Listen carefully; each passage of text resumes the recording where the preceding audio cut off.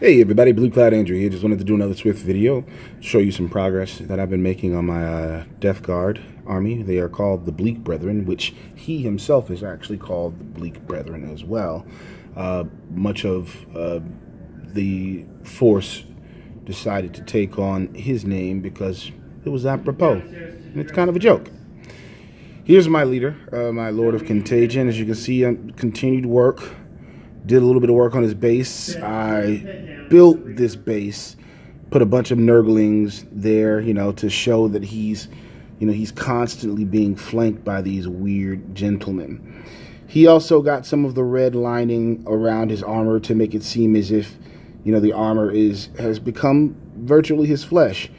Got a few friends hanging out up front doing some cool stuff. I need to work on this guy, smooth that indentation out a little bit so it's not as pronounced, and then I'll get to those guys hanging out there underneath his foot. Still I would say maybe an hour or so left of work on this guy. I'm liking where the axe is going.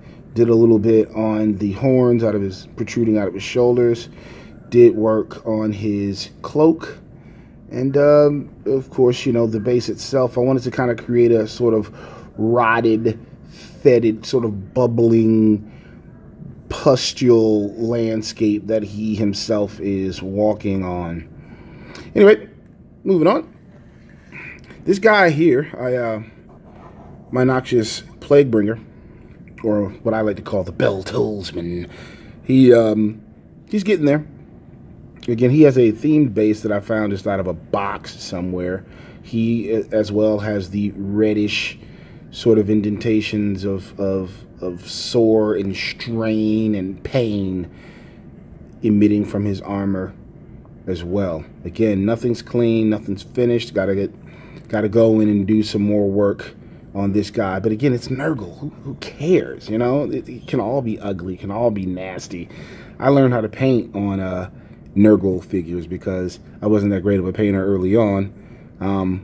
Still learning, you know what I mean? I do good enough work for me, but Nurgle really gave me an opportunity to just kind of have fun and make some stuff happen. I'm really starting to like the bell, how the bell came out. Still got some oxidization to do to give them an even more pronounced look. Not putrid, liking. Malignant Playcaster. Another themed base. You see bubbles and things like that at the bottom. Did work on his face. Did work on his flesh. Did a few more things with the teeth in his mouth. Worked on the cloud. Still haven't dotted out the flies that are flying in there. Did some work on his staff. It's gray with a little hue. I want to say I put a little violet on there. Going around to the back. Got his cloak, or whatever it is, hood. And he's coming along real nicely. I haven't done an expose on this guy yet, or have I? Anyway, more exposés to come, but I just wanted to give you guys a close-up look at some of the continued work. I'm still painting. I'm just busy as all get out. Anyway, Blue, I'm out.